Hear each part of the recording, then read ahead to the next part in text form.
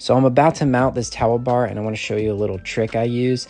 I'll just hold it up to my level and mark where the brackets go. That way all I'm doing is dealing with the level. I can get it center, I can get it level, and then just transfer my marks from the level to the wall. Seems to be easier and cuts down on chances of making a mistake. I'm using this little battery powered blower as a vacuum to pull a string through this pipe to run the power lines through. We didn't have a vacuum on the job, so I had to get creative, and it worked great. It was probably about a 100-foot run with 2 elbows, and it was no problem. 3 ways to get a square cut on a 2x4. First method, use your square, draw a straight line, cut along your line. Second method, use your square as a fence. Hold it tight to the 2x4, run your saw along your square. Third method is eyeball it / use your base plate to keep it square on the 2x4. Here it is again. Keep it square, run it across. And for the haters, it is square. It's not that hard to do. Try it before you knock it. I hate digging with a brand new shovel or post hole diggers, so this is what I did. Took my grinder and quickly sharpened up that edge. Now, I don't know if you'd call this a helpful tip or what, but it sure made cutting through those roots so much easier. This is one step you definitely don't want to forget when you're done for the day and you're cleaning up.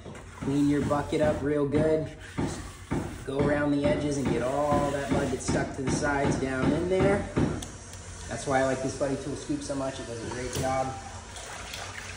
Take a sponge or a rag and just get all that mud that's up here on the edges that's kind of been drying up throughout the day.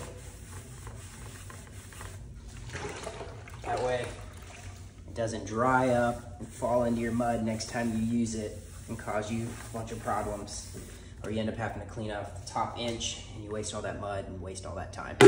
When you're doing remodel work, one of the first things you do is take down your light fixtures, and those are usually one of the last things to go back up. So what we like are these pigtails. You can buy these and then you can just connect them to your wires and you'll have a good temporary light source. And there you go. It's quick, it's easy, and it's safe.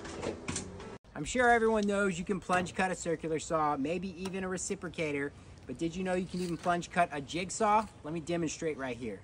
First, the circular saw. Pull that guard up, that front set.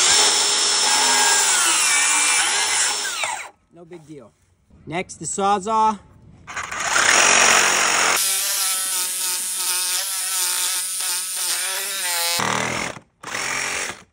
Next, the jigsaw.